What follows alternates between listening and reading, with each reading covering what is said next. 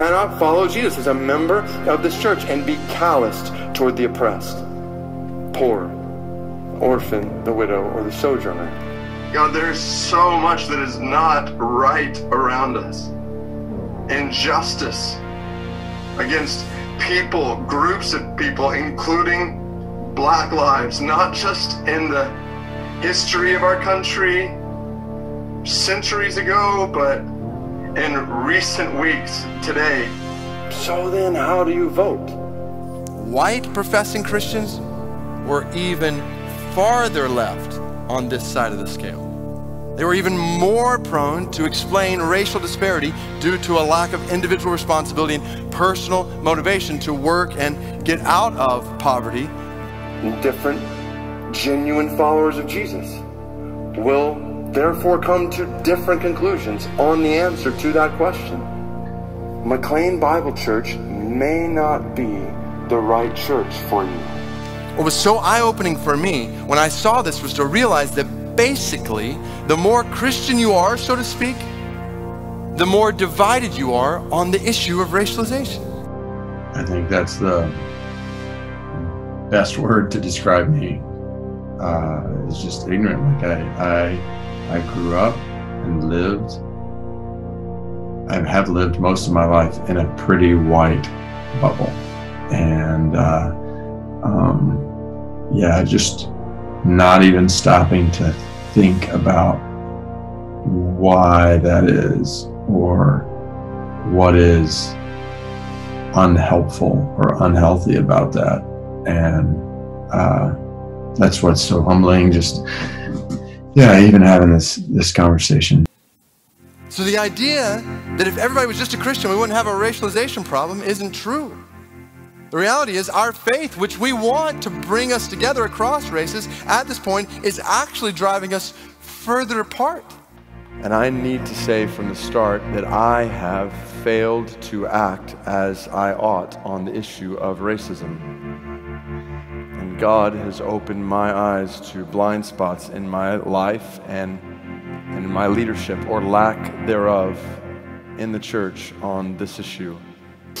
I trust we know, so speaking broadly, I trust we know that in every era of American racism,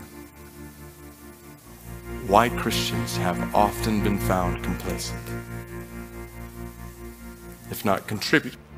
As pastors of people who gather every single week to sing our songs and give our offerings to God above us, have we been, or are we now, slow to speak and work against racial injustice around us?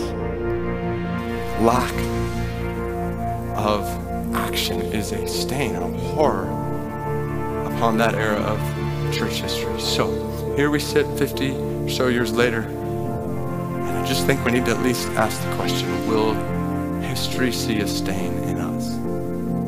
Not only want to listen to others in the church and love others in the church and grow together in unity as the church, but we also want to do justice together in the world. Like, all of God's people who love God's word want that. This is pastors in America and the churches we lead, instead of bridging the racial divide in our country, have historically widened and are currently widening the racial divide in our country. We lament together over any and every injustice against any and every person or group of people, including black people, not just in the history of our country, but in the last week. Individually, we don't think we have any prejudice against someone because of their ethnicity. We think, even say, that we're colorblind, that it doesn't matter to us if someone is black or white, when the reality is it does matter in our culture today whether someone is black or white.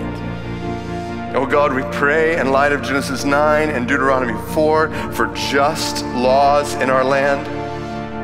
2 Samuel 8 for equal, impartial execution of those laws. And In Proverbs 13:23, for fair process and opportunity for all people under those laws. A system in which race, and specifically as we're talking tonight, black or white skin color, profoundly affects people's economic, political, and social experiences. So truth number one, just in case any of you are wondering, why are we talking about this? It's because God requires it and we desire it. Like true unity in diversity, something God requires, we desire. I want to sacrifice more of my preferences as a white pastor. I need to grow in my laying aside of preferences for members of this body because I want Christ to be exalted through increasing diversity in our leadership and our membership. On a related note, I do not want to speak from the Bible on issues that are popular among white followers of Christ while staying silent in the Bible on issues that are important to non-white followers of Christ. That's not faithful pastoring. Therefore, we, as the Church of Jesus Christ, definitively denounce and repudiate white supremacy and any form of racial, ethnic hatred as evil and a scheme of the devil. Another example, the Bible informs us, compels us to care for the poor, to love the outcast, to serve the needy. We do not, biblically, cannot indulge in the luxuries of this country while ignoring the destitute around us. And I know as a white pastor, I have blind spots, so I am part of the problem. I need friends and fellow pastors around me from different ethnicities who help me see those blind spots. And I'm committed to listening and learning and loving, laying aside whatever contemporary church growth methodology says is the best way to grow the church, i.e. ignore the issues. I want us to do the exact opposite. I want us to hear God's word clearly on these issues, and then we can trust him with the growth of his church.